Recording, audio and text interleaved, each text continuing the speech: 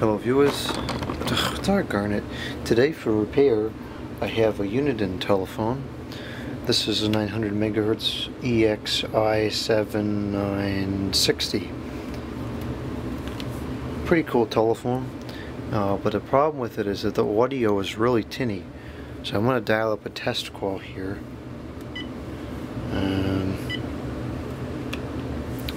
Hopefully I'll be able to hear this.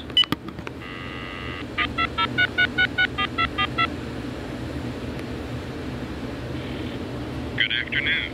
Know-how is in our DNA. It's also in our APR. People's United Bank N.A., member FDIC and equal housing lender. Today is Monday. I don't know how well you can hear the quality of the audio on the camera, but it's not where it should be. It just doesn't sound good. So I think what's happening in this telephone is the receiver capsule is failing. So I'm going to open this up, and I have another one which I believe will fit if I can find my screwdriver. And I'm going to try to put the other one in here and see if that improves the audio quality. And I'm going to try to leave a lot of the footage I record in the video. Typically I kind of speed it up or cut parts out, but this time I'm going to try to just do it as raw as possible so you can get a better idea. Whoops. Okay, well that went, alright, that's fine. I didn't expect that to come off so easily. As I was saying, I'm going to try to leave this video more raw just so you can see what the process of doing a repair on this telephone really involves and get a feel for how much effort it takes and how long it takes.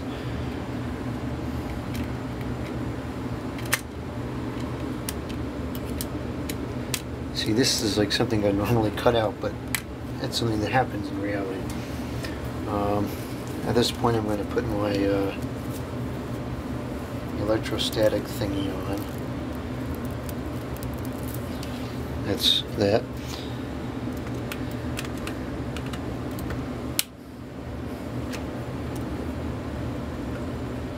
And these are, I know this one is obviously having a problem, but these are very good telephones.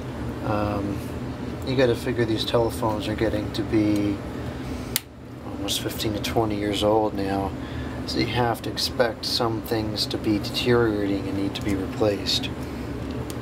So here we go. I think this should be coming free now.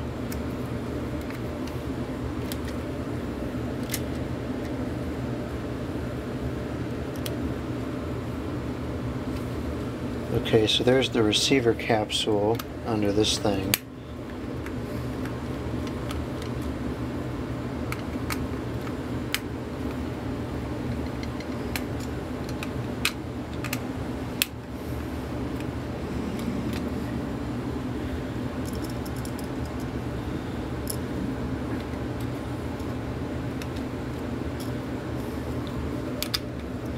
Okay, so there could be one of two things going on here.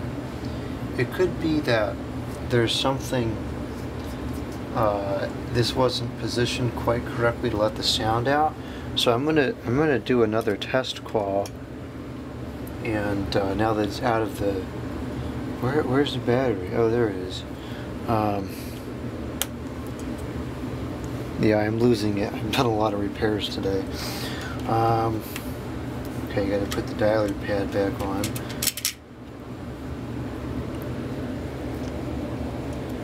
Hopefully this did not lose the security code yet. It looks like it didn't, so I'm going to take a listen here. And it still doesn't sound very good.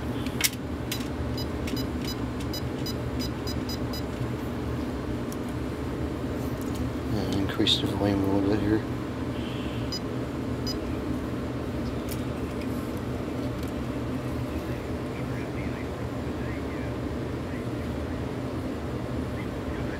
Yeah, it still sounds pretty junky.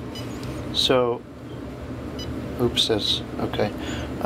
So what we're going to do here is I have another receiver capsule over here from a different telephone.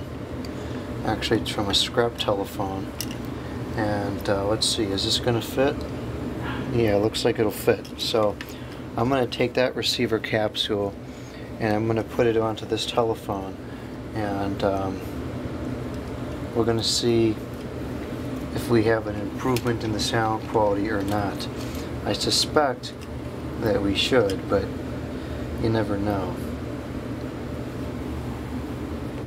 Okay, so what I did was I just took this and I put this on here like this, and I made a test call, and it does in fact appear that this one is sounding better. So I think what I'm going to do is I'm going to go around and replace this. Okay, so what we're going to do now is I'm going to do this. I'm going to cut this off. And I'm going to strip this.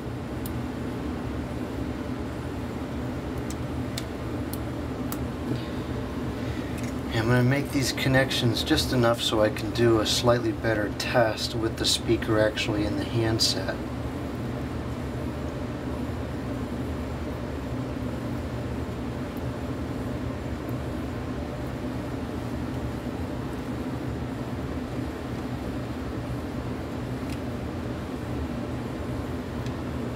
And I'll just grab some tape to put around these wires for now. Unless I can just kind of finagle this into here without it. Of course, we have to be very aware of the fact that the wires can't touch each other.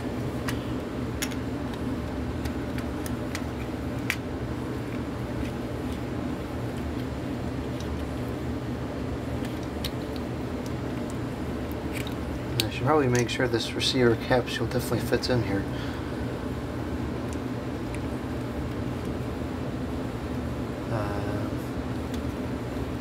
Which may be a problem.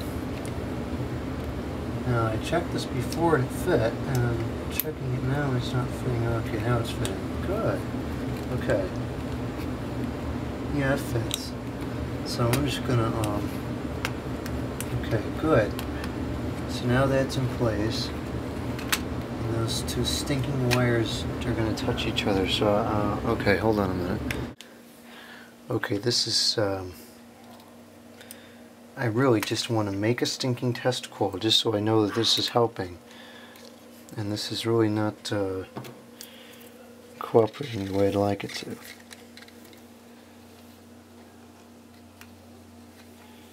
Hopefully this will work. Let's get redial. Oops, that's not it. Where's redial? There it is. Okay. That already sounds better, even from a distance.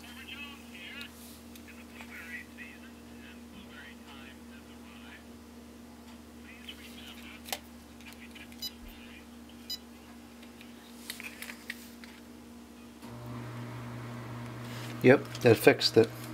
So I was correct. My inference was good. The receiver capsule or handset speaker has in fact spoiled.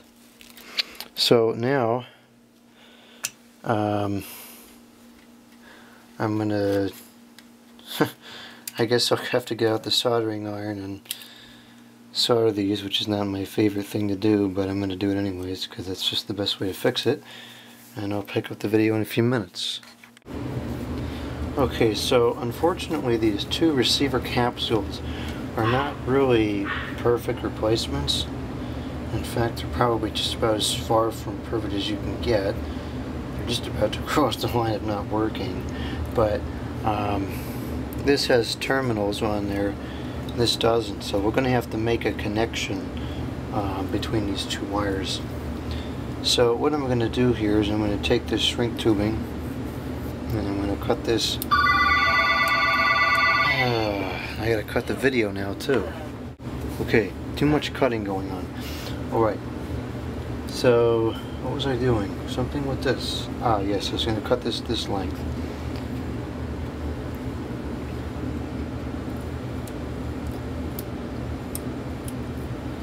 And I'm going to slip this into here like this. Doggone it, that's too long. Maybe we should cut this part of the video too. Now I'll leave it in so you can see that the struggles are real. Okay. Put that on there. And I'll put this on here. And if you're wondering why don't I just solder right on there, it's because the speakers on my scrap receiver capsule are too, the wires are too short. So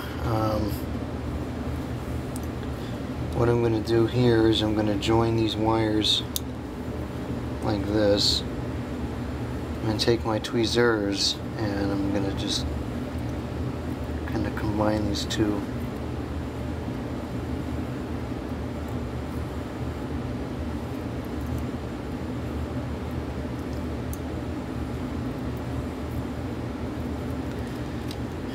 We'll do the same with this other side here.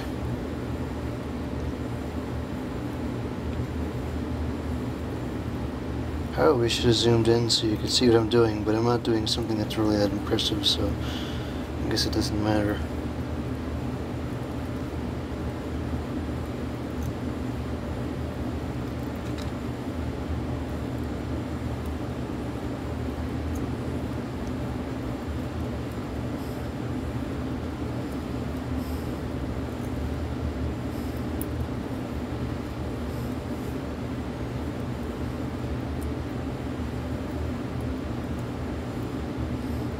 Okay, so now that those are joined well enough, I'm going to slide the shrink tubing over the connections, and I'm going to put this back in place here. That needs to go in there.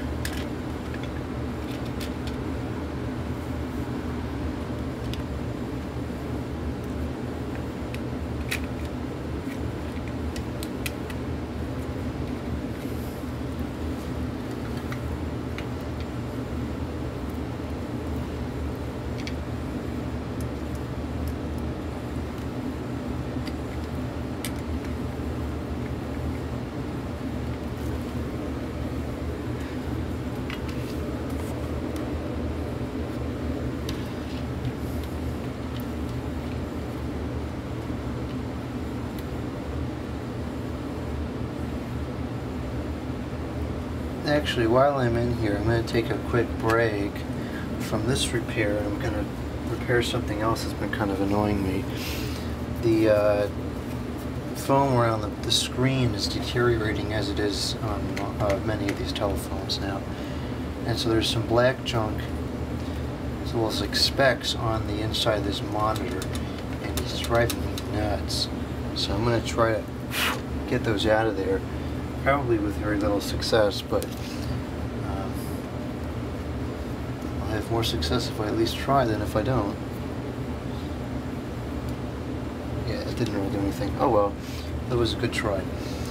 Okay, now I'll continue to slide this on here, and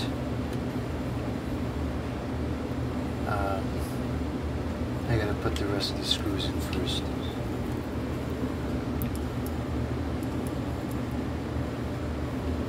I think just because of the nature of this repair and the fact that we're not using parts that are really the best option,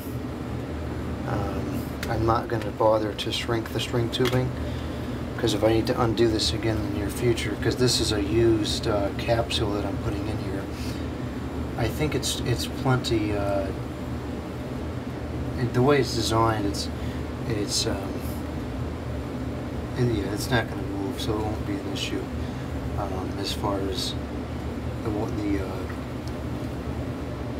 the things are not going to come out of place. That's all I wanted it to do, was just to protect the two. connections, and that's exactly what it's doing. Shrunken, whatever, or not. So, alright. Now, here's the screws. There should be a third one somewheres.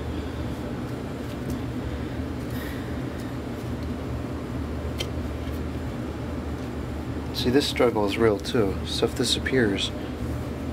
Oh man.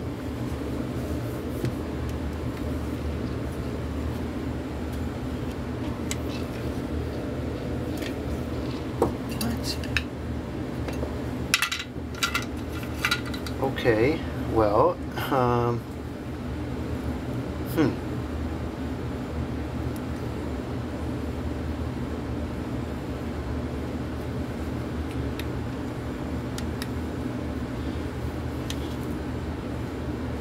What?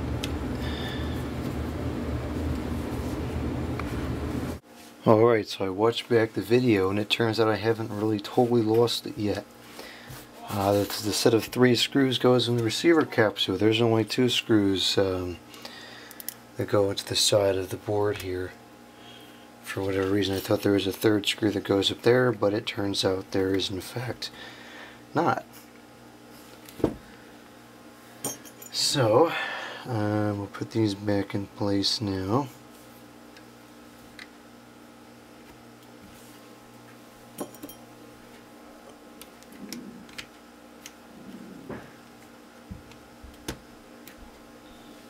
Okay, screw these on, and this telephone should be working fine now.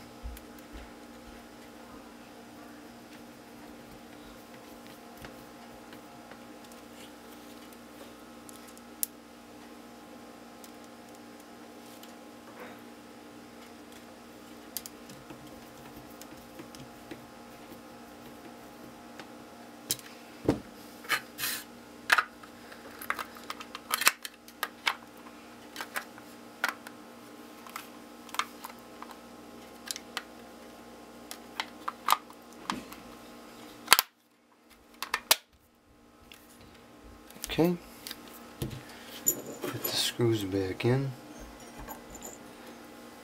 to the back here.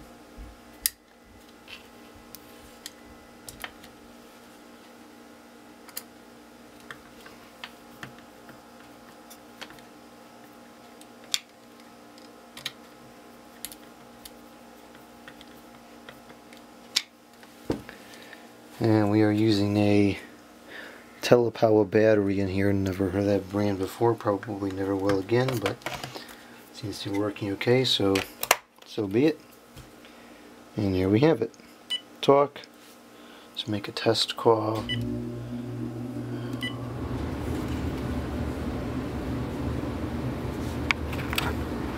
Good evening. Deposit checks from your smartphone. Snap, click, deposit. What know-how can do. Monday, July 11th.